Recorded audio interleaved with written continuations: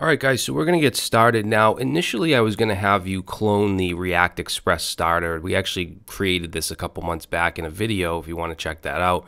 But it's basically just a very simple Node.js server that has one endpoint for API customers, and it's just a hard-coded array. And then we have our client folder, which has the React app inside of it, just a boilerplate React app. And in the package.json, we have some scripts, and we're using concurrently to basically run the server and the client at the same time. The server runs on port 5000, the client runs on port 3000.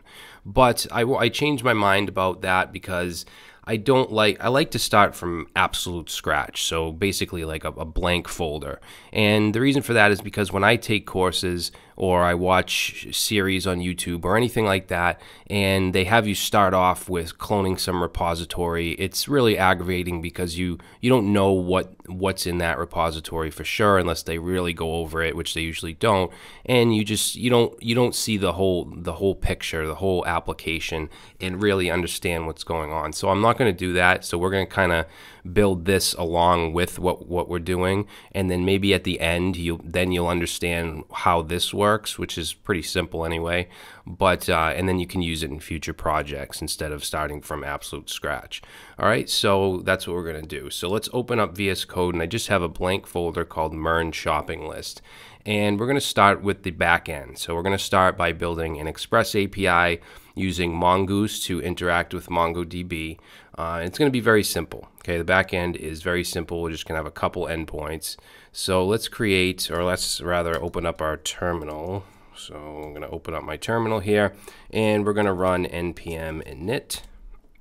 So MERN shopping list, good, version, description. We'll say, let's say shopping list built with the MERN stack. Entry point, I'm going to say server.js. When I build full stack apps where we're using like a front end framework along with Node, I usually like to name it server.js because that's what it is. It's the server. Let's go through this. Name, this is completely open source. You can put your own name. I'm going to give it an MIT license. And yes, that's okay. All right, so now we have our package.json file. If we look at that, it should look like this. And we're going to have to install some dependencies, okay, not too many, but some. So let's do npm install express, of course, which is our backend framework. That's what we use to create our routes and stuff like that. We're also going to need body parser so that we can handle data that comes in. When a request is made to our server, we want to be able to read the body for post requests, stuff like that. What else do we need here? We're going to need Mongoose to interact with our library. And let's see, what the hell is that? We also need concurrently. Okay, and this concurrently is basically so we can run more than one npm script at a time, so that we'll be able to run the server and the client at the same time. But we're not going to need that just yet, but we might as well get it installed. All right, so let's install those dependencies. All right, so there we go. We also want NodeMon, which will constantly watch our backend and just reload. You know, when we save, it'll automatically update, so we don't have to keep stopping the server, starting it, and so on. So let's go ahead and do an npm install. I'm going to do -D, which will save it as a dev dependency because it's not needed for production. It's just a dev dependency, and we'll install that.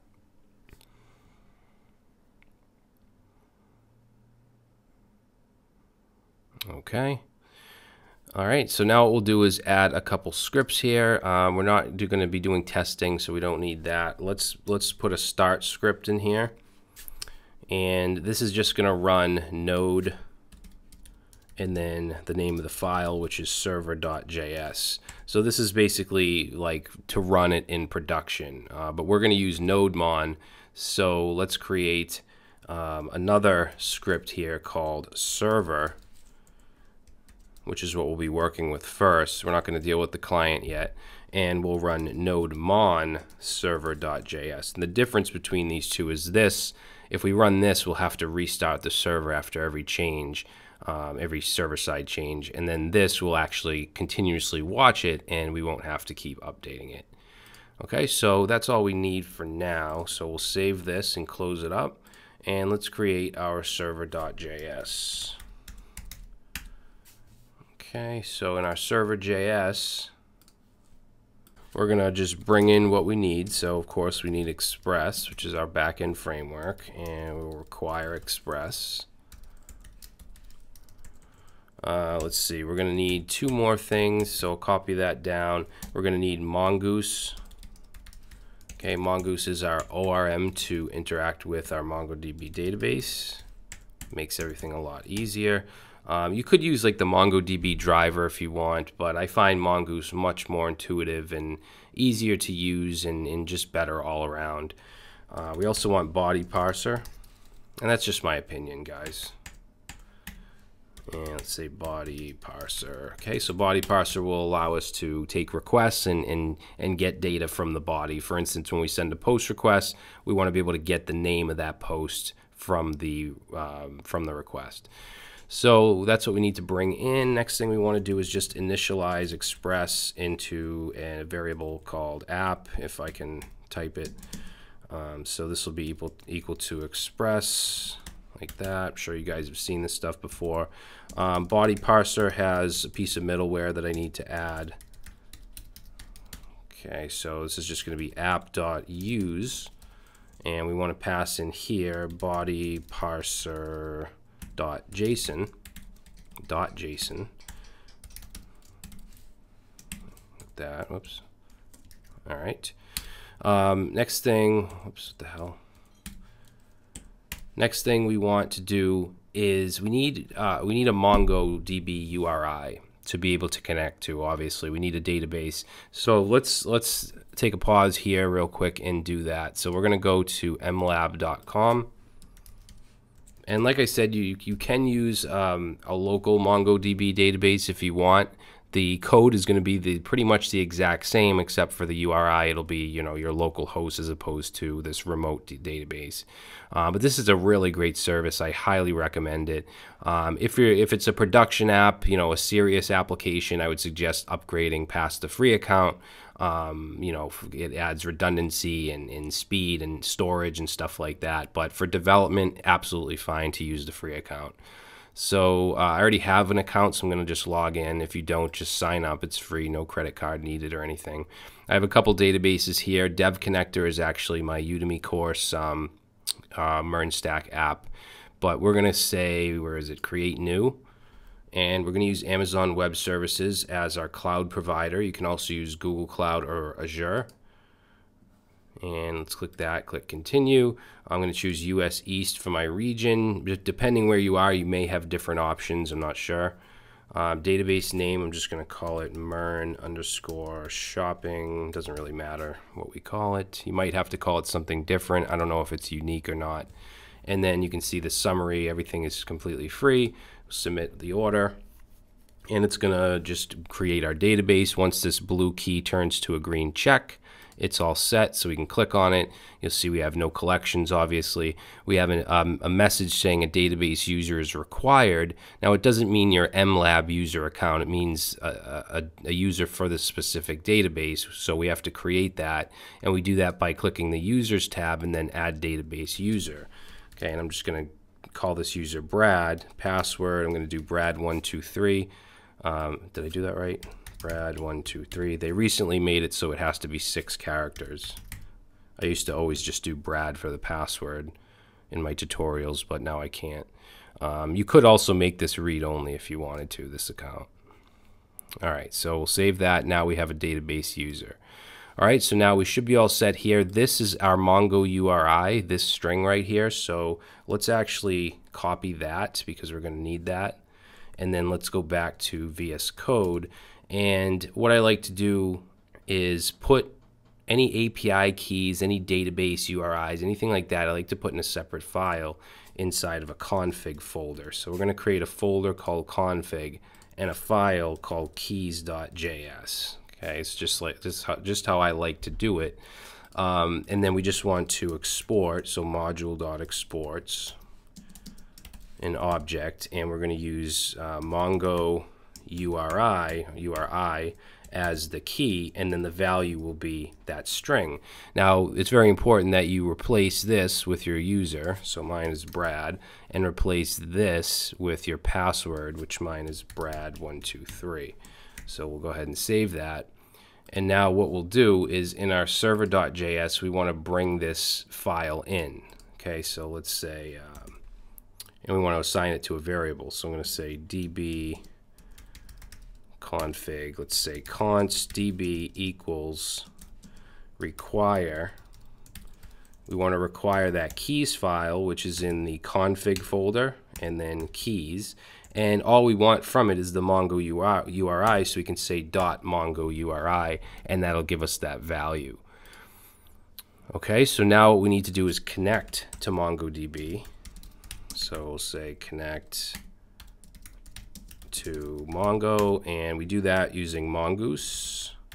So we're going to say mongoose.connect, and you want to pass in that DB object, okay? And then this is promise based, so we're going to say .then. So once it connects, what do we want to do? I just want to send a console message, so we can put a callback in here, which I'm using an arrow function, and we can just say console log, and we'll say MongoDB connected. Okay, just so we know that we're actually connected. And then if there's some kind of error, if the promise rejects, then we'll get an error inside the .catch, and we'll just log that, so we know what's going on. So we'll console log error. Okay. Let's see. We'll also put connect on the next line as well, just to kind of clean it up there. There we go. All right, so now that we connect to Mongo, we need to actually be able to run our server. So what I'm going to do is create a variable for the port we're going to use, and we may deploy this to Heroku. And with Heroku, you want to set it to this process.env.port. Okay, this is an environmental variable, but then we want to say or port 5000. Okay, and then we want to app.listen. So we want our app to listen on that port, so that put the variable in. You can also take a callback if you want something to happen, which I just want to log. I'm going to console log and just say, I'm going to put backticks in here and say server started on port, and then use the variable syntax like that and put in port. Okay, so it should say whatever, server started on port 5000. Okay, so let's go ahead and save this, and we should be able to run it. Now remember, back in our package.json, we could run npm start, but I want to use nodemon to continuously watch the server, so we're going to do npm run server. So let's do that. Let's go down here, and let's say npm run server. And there we go. Server started on port 5000. MongoDB is also connected. Good. That is what we want. So what's next? What's next is our API. We want to be able to get requests from our front end, from our React application, to fetch items from the database, to post items to the database, and to delete them. Those are the three things that we need to be able to happen. Now, when you're using Mongoose, you want to create what's called a model, which is just that. It's a model of your data. It's the fields that you want, and so on. And an item is going to be very simple. Basically, it's just going to have a name. We'll also give it a date, but the date we'll set to just automatically put in whatever the current date is. So let's create a folder called models, and let's call this file inside here, we're going to call it item.js. And for models, I like to always have a capital at the beginning, so capital I, item.js. And then we're just going to bring in Mongoose. So we're going to require Mongoose. And then we also want to, we're going to be creating a schema. So let's create a variable called schema, like that, and set that equal to mongoose.schema. Okay. Then what we want to do is create our schema. So we're going to have a variable called item schema, and we're going to set that to a new schema object, and then that schema object takes in an object literal, which is going to have the fields that we want. Now we want a name, and we want to give it a type of string. Okay, we can also mark it required, so we'll say required equals true. And then the only other thing that I want to put here is a date. So for date, we'll give it a type of date, and then we can actually give these default values. So we're going to say the default should be, and we'll use date.now, which will actually just give us whatever the current date and time is. Okay, and that's it. That's our schema. And one of the reasons I wanted to do such a simple application is because I didn't want to put in a million different fields, stuff like that. I want you guys to see how this works without having to just, you know, type and type more stuff that is kind of redundant. I just want you to know how it works, and you can create other bigger applications if you want. So let's say module.exports, okay, because right now we have no access to anything in this file. So I'm going to say equals item. We're going to call it item, and then we just want to do another equals to mongoose.model. Okay, so we're creating a model, and that is going to take in a name, which will be item, and it'll also take in the schema. Okay, the model needs to know what the schema is, and that's it. So let's save this, and now this whole model should be exported so that we can bring it into other files. All right, so that's that. Now we could put all of our routes in the server.js file. You know, we could do app.get API items, app.post API items, app.delete API items ID, or whatever. But I don't want to do that. I want to keep this clean, so we're going to have a separate folder called routes. And then inside routes, I'm going to have a folder called API. Okay, because the API routes are they're gonna return JSON. Okay, if you wanted for some reason to render stuff on the server, maybe you have a template engine, you want to render a page or whatever, then that wouldn't be inside the API folder. You would just, you know, that would be something else. So I like to specify that these are API routes. And then what we'll do is inside here, the API folder, will create a file called items.js. Okay, and this is where all of our routes will go. Now, for this items file to actually work, for our system to know to look there, we have to add a couple lines. So one up here, we're going to say const items. We'll create a variable called items, and we're going to require that to that file. So it'll be routes. Is it routes? Yeah, ./routes/API/items. Okay, now I want any request that goes to API/items/anything, I want that to go to that file. So what we do is down here, let's go right above where we define the port, and let's say use routes. So we can just say app.use, and we want to say anything that goes to API/items should refer to the items variable, which is this, which is the file, this file here. All right, so hopefully that makes sense, and we'll go ahead and save that. Now we have an error here that says router.use requires a middleware function. That's because we haven't actually added anything in the items file, and we need to. So let's do that now. So we're going to go into items.js, and we want to use what's called the express router. So we want to bring in express.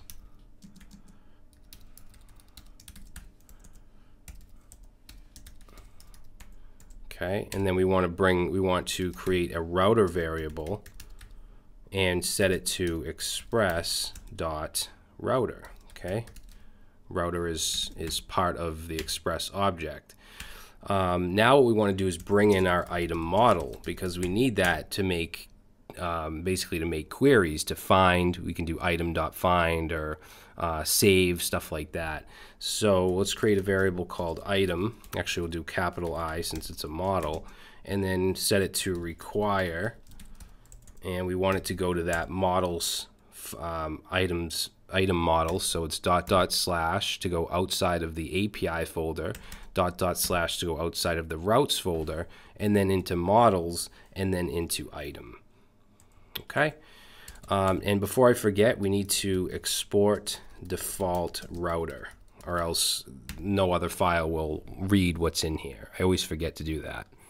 I did this in the ES6 fashion. We're not using Babel or anything, so we actually have to do module.exports. I'm glad I caught that. Equals router. Okay. And you can use ESM modules in Node, but they're not, I wouldn't suggest using it. You need a flag and so on. It's not like completely baked in yet, which I can't wait until it is.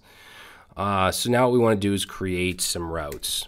Now I like to label my routes with like a declaration of comments.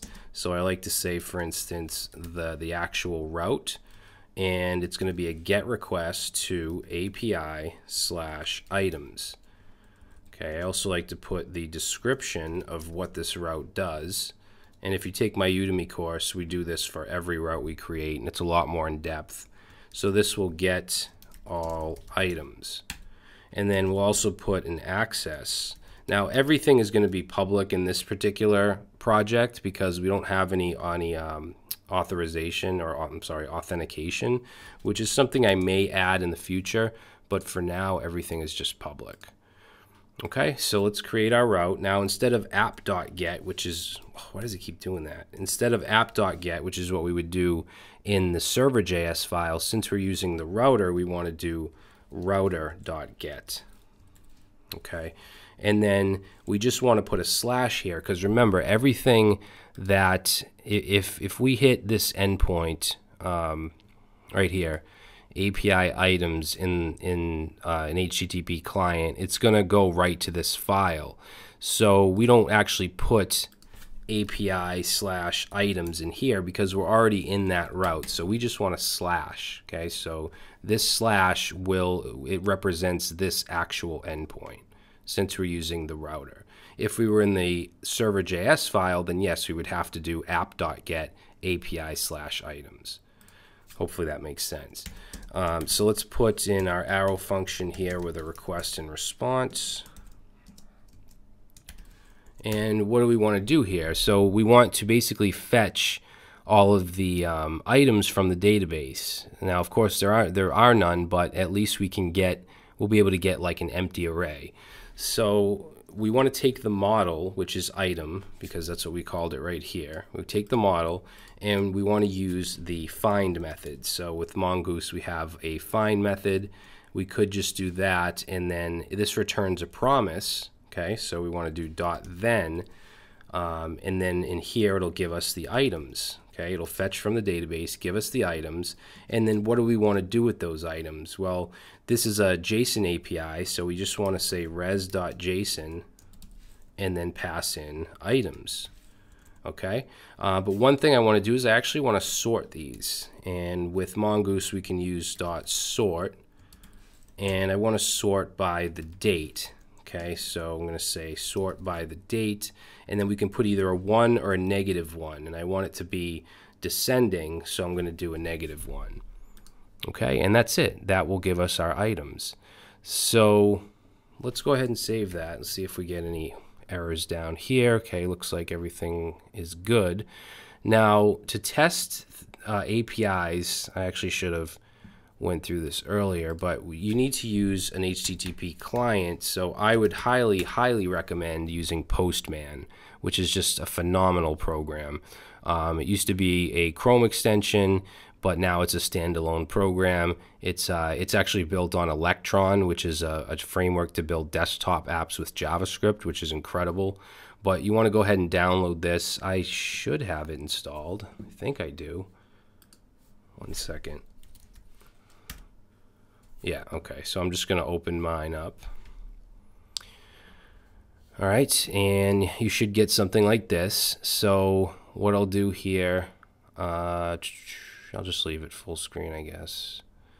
But we want to make a GET request to that endpoint, that API items, and see what happens. So in here, let's do HTTP Make sure your server's running, of course, and then we want localhost port 5000/API/items. Okay, so this is good. What's happening is we're getting a 200 response. Okay, and HTTP 200 means okay, that's what you want, that's successful, and it's just giving us an empty array because obviously there's nothing in the database. So that's a good sign. It's a good sign that that route is actually working. So what I want to do now is create our post endpoint. So what I'll do is copy this whole thing right here, including the declaration, and we'll change this because now it's a post request to API items. And it's going to add, or let's say create a post, and it's going to be public. Normally this would probably be private if you had authentication, but for now it's going to be public. And we're going to make sure that this is router.post because now we're making a post request. And then as far as, you know, we don't need sort, obviously, we can get rid of that. And actually, we want to get rid of this item.find altogether because that's not what we're doing. We want to construct an object to insert into the database. So I'm going to create a variable called new item and set it to new item because item is the name of our model. Okay, we brought it in right here. If this were like a post item, or I'm sorry, a post model, or a product or something, it would be post or product, whatever. But we're going to say new item and then pass in an object, and all we need is the name. Now the name is going to come from the request. It's going to come in the body of the request, and we get that with request.body.name, and using the body parser allows us to do this. Now we don't need anything else, even though if we look at the model, it has a date. The date is going to be automatically inserted, and it's going to be whatever the current date is. So we don't actually need to put this in. If we had other fields here, we would need to handle those, but we don't. So we just need the name. So once we have that variable new item set to a new item object, we can actually take that new item variable and we can call .save. Okay, because it's not saved yet. It's just basically created in memory. Now we want to save it to the database. Now this is promise based as well, so we can say .then, and then what do we want to happen? It gives us back the item that it's saving, and what we want to do is just res.json, and we want to spit out that item in JSON. Okay, and that's it. So let's save that, and now what we'll do is we'll test this out just like we did with the get. We want to go to Postman. Why isn't this opening? All right, so now what we need to do is make a post request to the same URL, it's API items, except we want to add a header value of content type because this has to be JSON. So the content type value should be application/JSON. And then what I'm going to do is go down here to raw. I'm sorry, I want to go to body. Wait, headers, yeah, I want to go to body and then raw, sorry about that. And you can see it should say JSON application right here, and then we can just put in custom JSON. Now with actual JSON, not an object literal, but actual JSON, the keys and the values should be in double quotes. So we want to say name, and let's say milk for the value. Okay, so what I hope to happen is we send this request with milk in the body, and then it gets added to the database, and it sends back a 200 response along with that new object, that new item. So let's go ahead and try it. We'll click send, and there we go. So we get a 200 response. Let's make this pretty.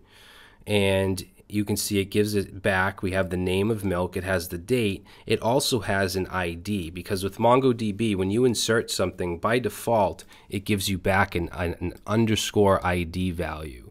Okay, so this is what it gives us for an ID. And that should be now in the database. So if I go to Chrome, why is this not working? If I go to Chrome and we go to MLab and I reload my MLab interface, look at that. We now have an items collection. We didn't have to go and create this items collection like you do in SQL a lot of times. You have to go in and create your actual tables. It just gets created. And if we look in items, we have milk. Okay, so it actually got saved to the database. If we want to try again to add something else, we can just keep this open. We can change this to eggs and click send. And we get back that object, and it should now be in our database. If I reload, there it is, eggs. All right, so the last thing we need to do in our back end here is the delete. We want to be able to delete these items as well. So what I'm going to do is copy this whole thing, and let's say this is going to be a delete request.